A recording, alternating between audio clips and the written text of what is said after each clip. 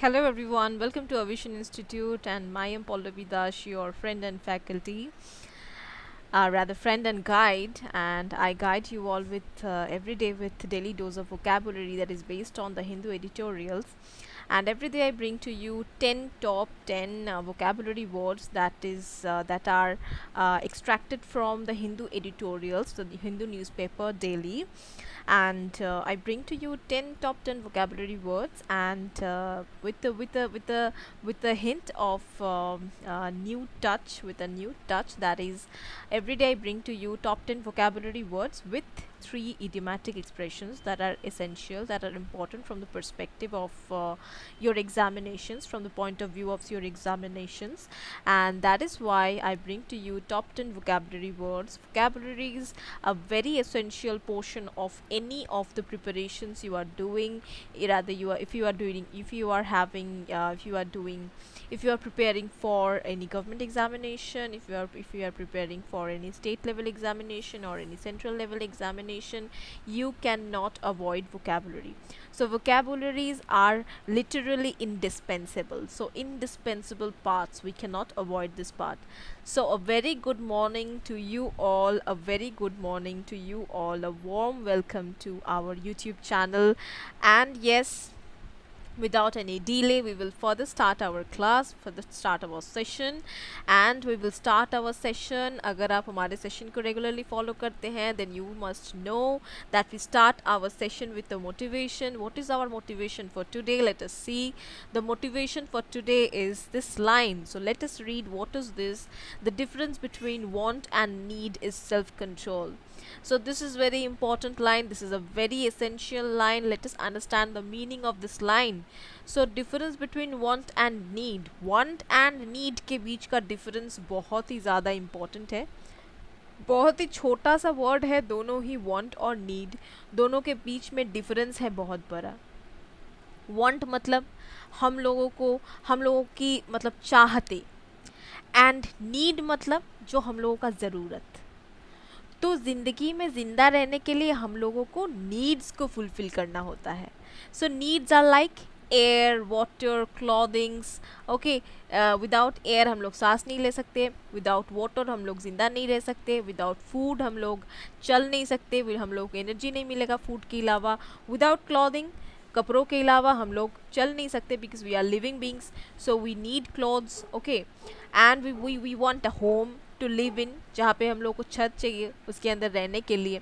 Okay, so these are the needs of life, जिसके अलावा हम लोग जिंदा नहीं रह सकते. एंड आवर वांट्स आर कि हमको ये चाहिए, हमको वो चाहिए, हमको एक बड़ा सा घर चाहिए, हमको एक सोफ़ा चाहिए सोने के लिए, रिलैक्स करने के लिए, हमको एक बड़ा सा रूम चाहिए, बेडरूम चाहिए, हमको एक वॉशिंग मशीन चाहिए, हमको एक टीवी चाहिए, बहुत बड़ा टीवी चाहिए. ओके, वहाँ पर जैसे कि हम सिनेमा देख रहे हैं, सिनेमा हॉल के जैसे टीवी चाहिए. So these are our wants, जिसको हम लोग दूर रख सकते हैं इफ़ वी वांट टू. सो ज़िंदा रहने के लिए, ज़िंदगी पे चलने के लिए, और to lead a daily life we need to fulfil our needs, right. तो वांट्स जो है वो हमारे खुद के है, तो वांट्स जो है वो हमारे नीड्स नहीं है. उसके अलावा ऐसा नहीं है कि एक बड़े से टीवी के अलावा मेरी ज़िंदगी नहीं चलेगी या फिर मैं मर जाऊंगी. No, so that are not our needs. We don't need it, but those are our wants. तो नीड और वांट के बीच में डिफरेंस क्या होता है? बीच में डिफरेंस होता है सेल्फ कंट्रोल. तो अपने ऊपर अगर आपका कंट्रोल ठीक ठाक हो, अगर आप ये इन मोहों की चीज़ों में अगर आप अपना कंट्रोल बरकरार रख पाओगे, तो आपका नीड और वांट के बीच में सेल्फ कंट्रोल अगर आपका रहेगा तो डिफरेंस आपका बना रहेगा. लेकिन अगर आपका सेल्फ कंट्रोल, अपने ऊपर आपका कंट्रोल नहीं है, you have lost control of your self. अगर आप अपने ऊपर से बिल्कुल कंट्रोल खो चुके हो, बिल्कुल आपका दिमाग काम नहीं करता है, तो उस वक्त वांट और नीड के बीच में डिफरेंस जो है वो लाना थोड़ा डिफ़िकल्ट हो सकता है. Okay, so with this motivation for today, that we should separate our wants or needs. We should understand what is our need, we should understand what is our want. Okay, and rather I am talking about all the aspirants जो लोग government exams की preparation कर रहे हैं. If I talk about all the aspirants who are preparing for government jobs, so उन लोगों के लिए preparation के लिए I don't think we want any things which are luxurious. तो क्या आप बताइए मुझे, आपके प्रिपरेशन के लिए क्या आपको लग्जरी की ज़रूरत है? No. If you think that you can prepare well with just your needs, you can do so. अगर आपके बस आपके needs के साथ, हाँ आपके घर पे एक पंखा है, एक बिस्तर है सोने को, पढ़ने के लिए एक जगह है, बुक्स रखने के लिए आपका जगह है, आपको टाइम पे खाना मिल रहा है, सोना मिल रहा है, रेस्ट मिल रहा है, आपको एक घर सर के ऊपर आपका छत है, आपका पढ़ाई ठीक से हो रहा है टाइम पे, बस आप जिंदा है, आपका ज़िंदगी अच्छे चल रहा, ऐसा नहीं है कि आप भूखे मर रहे हो. ओके, ऐसा नहीं है. और ऐसा भी नहीं है कि आपको पहनने के लिए आपका कपड़ा नहीं है. Okay, so everything you have, so we have our needs. So why can't we prepare for our examinations? Why can't we aspire to get into that level? Why can't we aspire to get into that level or get into that topmost level that we dream of? Okay, so with this motivation, let us start our session.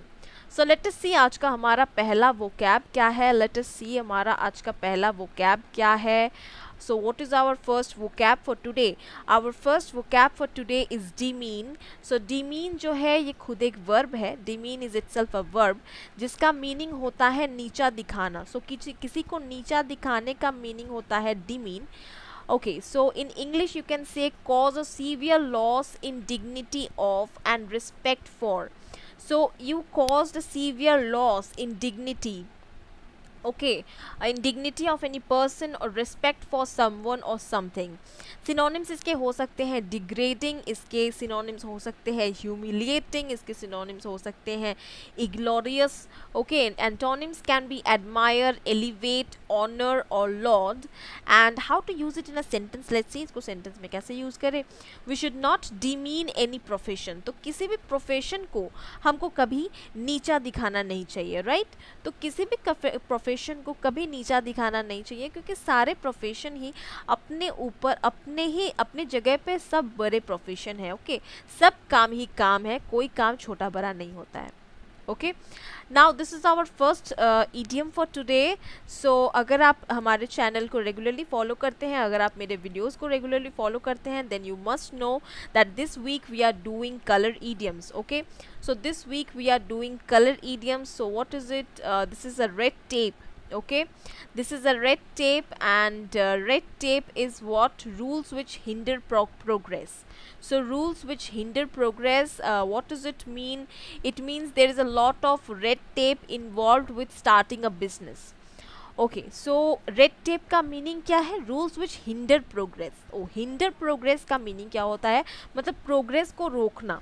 Hinder progress मतलब progress को रोकना. तो ऐसे कोई rules जो progress करने से रोकता है, प्रोग्रेस होने से, मतलब प्रोग्रेस मतलब उन्नति होने से रोकता है, ऐसे कुछ रूल्स, उसको रेड टेप कहते हैं. तो इस इडियोमैटिक एक्सप्रेशन को सेंटेंस में कैसे यूज़ करें?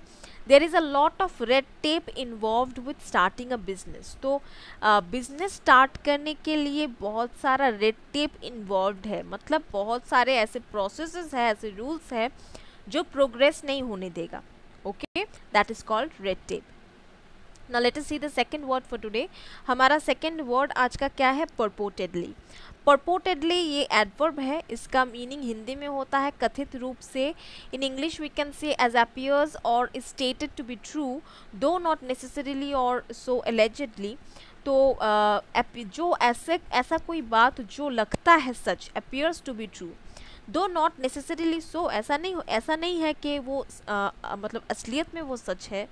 ओके, तो ऐसा लग रहा है कि वो सच है. सिनोनिम्स इसके हो सकते हैं प्रोफेस्डली या फिर सपोज्डली या फिर सीमिंगली. एंटोनिम्स इसके हो सकते हैं absolutely, certainly, earnestly. Okay, so how to use it in a sentence? Let's see. The fans found a bat purportedly signed by Virat Kohli. तो फैंस को एक बैट मिला जो कथित रूप से विराट कोहली का ही साइन किया हुआ था। So we don't know it is original और नॉट, क्या वो सच में विराट कोहली का साइन है, we don't know, but it seems to be true, ऐसा लग रहा है कि वो ट्रू है।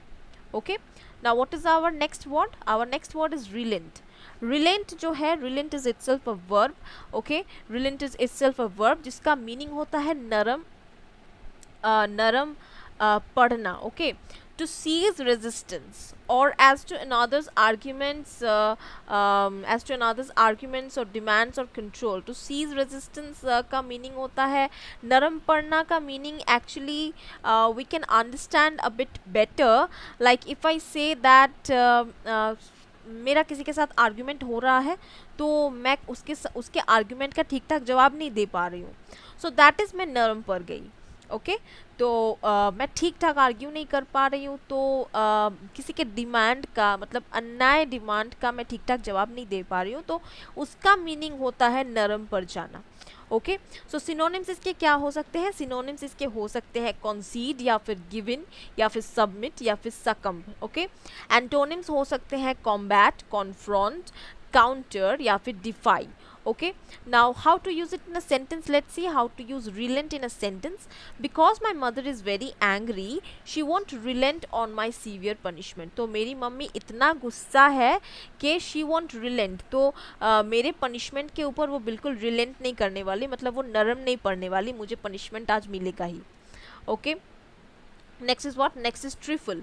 Trifle is itself a noun जिसका मीनिंग हिंदी में कह सकते हैं तुच्छ या फिर इंग्लिश में कह सकते हैं थिंग ऑफ लिटिल वैल्यू और इम्पोर्टेंस। तो ऐसा कोई चीज़ जिसका वैल्यू बहुत लिटिल है या फिर बहुत कम है या फिर इम्पोर्टेंस जिसका बहुत कम है। ओके, सिनोनिम्स इसके हो सकते हैं बैगेटेल या फिर इनएसेंशियल या फिर नथिंग। ओके, एंटोनिम्स इसके हो सकते हैं लॉट या फिर होल या फिर टोटल या फिर entirety. Okay, so how to use trifle in a sentence? Let's see. We should not trouble the CEO over such trifles। तो हम लोगों को छोटे मोटे तुच्छ बातों के लिए CEO को हम लोगों को ट्रबल नहीं करना चाहिए हर बार, तो सारे छोटे मोटे बातों के लिए हम लोगों को CEO के पास नहीं जाना चाहिए। What is it? Our next word is scoff। Scoff is itself a verb जिसका meaning हिंदी में होता है व्यंग करना या फिर speak to someone or about something in a scornfully derisive or mocking way। Okay, तो मॉक करना मतलब किसी को पोक करना या फिर मॉक करना मतलब किसी को व्यंग करके उसका खिल्ली करना बेसिकली। सो सिनोनिम्स इसके हो सकते हैं मॉक या फिर डिराइड या फिर रिडिक्यूल। एंटोनिम्स इसके हो सकते हैं flatter, praise, complement. And how to use scoff in a sentence? Let's see. The rude rich boy thought it was fun to scoff at the poor people at his school. तो ये जो rude rich लड़का था, rude लड़का था जो जिसके पास बहुत पैसा है, उसने उसको लगा कि ये एक फ़न काम है, ये एक अच्छा काम है, जिसको एक फ़न बात है, ये मतलब मज़ा आता है ये करने से। मैं अपने स्कूल के जो गरीब लोग हैं या फिर गरीब बच्चे हैं उनके ऊपर मैं व्यंग करूं या फिर मैं उनके ऊपर हंसूं या फिर मैं उनको कोई इंसल्टिंग बात करूं। This is fun. Okay, now what is our next idiomatic expression? Our next idiomatic expression is roll out the red carpet। Okay, so roll out the red carpet is again a color idiom. Roll out the red carpet is again a color idiom, guys. So what is the meaning of roll out the red carpet? Greet someone with great respect। तो roll out the red carpet का meaning क्या है? किसी को बहुत respect से greet करना, मतलब वेलकम करना। बहुत रिस्पेक्ट से किसी को वेलकम करने का मीनिंग होता है roll out the red carpet. Okay, so how to use this idiom in a sentence? Let's see. They rolled out the red carpet during the presidents inauguration. तो प्रेसिडेंट के inauguration के वक्त उन लोगों ने दे rolled out the red carpet, मतलब उन लोगों ने बहुत ही ज़्यादा वार्म वेलकम किया प्रेसिडेंट को and they showed great respect. Okay, What is our next word? Let's see. Next word is stringent। Stringent जो है ये खुद एक एडजेक्टिव है जिसका मीनिंग होता है करी से करी, या फिर not allowing for any exceptions और loosening of standards. So and its synonyms can be exacting, inflexible, rigid or rigorous. Antonyms can be flexible, lax, loose, relaxed, slack. Okay तो stringent को कैसे अप्लाई करें सेंटेंस में? There are stringent rules against unauthorised persons being in our building. तो unauthorised persons, अगर कोई unauthorised person हमारे building के अंदर आ जाए, देयर आर stringent रूल्स. तो ऐसे बहुत रिजिड रूल्स है, ऐसे बहुत कड़ा स्ट्रिक्ट रूल्स है, बहुत एग्जैक्ट रूल्स है कि हम उनके अगेंस्ट पे स्टेप ले सकते हैं अगर कोई अनऑथोराइज्ड पर्सन हमारे बिल्डिंग के अंदर घुसे. Okay, what is our next vocab? Let's see. Our next vocab is insistence. Insistence is itself a noun जिसका meaning होता है आग्रह. In English you can say a solemn and often public declaration of the truth or existence of something. Okay, तो public declaration of truth is basically the meaning of insistence. Synonyms इसके हो सकते हैं affirmation, assertion, declaration. Antonyms हो सकते हैं defect, fault, deficiency. How to use it in a sentence? We got to know by the continued insistence that there was a massive cover up by the government. तो continued insistence के बाद हम लोगों को पता चला कि मैसिव कवर अप था गवर्नमेंट की तरफ से. तो कंटिन्यूड इंसिस्टेंस के बाद पता चला, मतलब कंटिन्यूड हम लोगों को कंटिन्यू रखना पड़ा, हम लोगों का जानकारी पाना कंटिन्यूड रखना पड़ा. सो वी कंटिन्यूड आवर आग्रह. उसके बाद we understood that there was a massive cover up by the government. Okay, what is our next word? Our next word is revulsion. Revulsion is itself a noun जिसका हिंदी में meaning होता है घृणा. Okay, so in English you can say a dislike so strong as to cause stomach upset or queasiness. तो इतना किसी चीज़ को dislike करना, पसंद नहीं करना, तो जिसके वजह से स्टमक अपसेट हो जाता है, मतलब पेट में दर्द होता है, पेट में गड़बड़ी हो जाता है, क्विजीनेस फील होता है. ओके तो यही होता है, मतलब स्ट्रॉन्ग डिसलाइक किसी के ऊपर, मतलब स्ट्रॉन्गली मुझे ये पसंद नहीं है. सिनोनिम्स इसके हो सकते हैं aversion, disgust, distaste, okay, horror. Antonyms can be fondness, love, partiality, patient. Okay, so how to use it in a sentence? Let's see. The publication of the autopsy photos prompted expressions of outrage and revulsion. तो autopsy का photos जब reveal हुआ, मतलब सबके सामने आया या फिर पब्लिकेशन हुआ इसका, तो देखा गया prompted expressions of outrage and रिवल्शन. तो बहुत ही ज़्यादा घृणा या फिर बहुत ही ज़्यादा क्रूअल कोई एक्ट हुआ था, वो सामने आया ऑटोप्सी रिपोर्ट के बाद. Okay, what is the next word? Let's see. Next word is encompass. Encompass एक verb है जिसका हिंदी में मीनिंग होता है धरना. In English you can say to form a circle around, मतलब धरना में बैठ जाना, गोल करके बैठ जाना. Okay, in a circle. Synonyms इसके हो सकते हैं circle, compass, embrace, encircle, enclose. Antonyms इसके हो सकते हैं exclude, leave out या फिर miss out. So how to use it in a sentence? Let's see. A necklace of sapphire blue lakes encompasses the town. Okay तो इस town को impasse करके रखा है, मतलब राउंड करके घेर के रखा है एक नेकलेस जैसे सफ़ायर ब्लू लेक्स. तो sapphire blue lake, sapphire blue colour का लेक्स इस टाउन को घेर के रखा है, राउंड करके, इम्पास करके रखा है, इनकॉम्पास करके रखा है एक नेकलेस के जैसे. Okay, what is our next word? Let's see. Our next word is egalitarian. Egalitarian is itself a noun जिसका हिंदी में मीनिंग होता है समानाधिकारवादी. In English you can say one who advocates or practices social equality. ऐसे कोई आदमी जिसको social equality के लिए जो लड़ाई करता है, जो preach करता है social equality, मतलब सोसाइटी में इक्वल अधिकार सबके लिए. ओके, सिनोनिम्स इसके हो सकते हैं डेमोक्रेट या फिर लेवलर, या फिर इंटोनिम्स हो सकते हैं स्नॉब या फिर स्नूट. So how to use it in a sentence? Let us see. As egalitarians, some people have always promoted policies for equal pay. तो इगालिटेरियन लोग जो है, मतलब जहाँ पे जो लोग सोसाइटी में इक्वल राइट्स मांगते हैं सबके लिए, some people have always promoted policies, तो कोई कोई लोग हमेशा ऐसे पॉलिसीज़ प्रोमोट करते हैं जहाँ पे इक्वल पे हो, मतलब सबके लिए इक्वल अधिकार हो, इक्वल पेमेंट मिले सबको. Okay, let us see. So this is our last idiomatic expression for today. This is our last idiom for today. What is it? It is silver screen.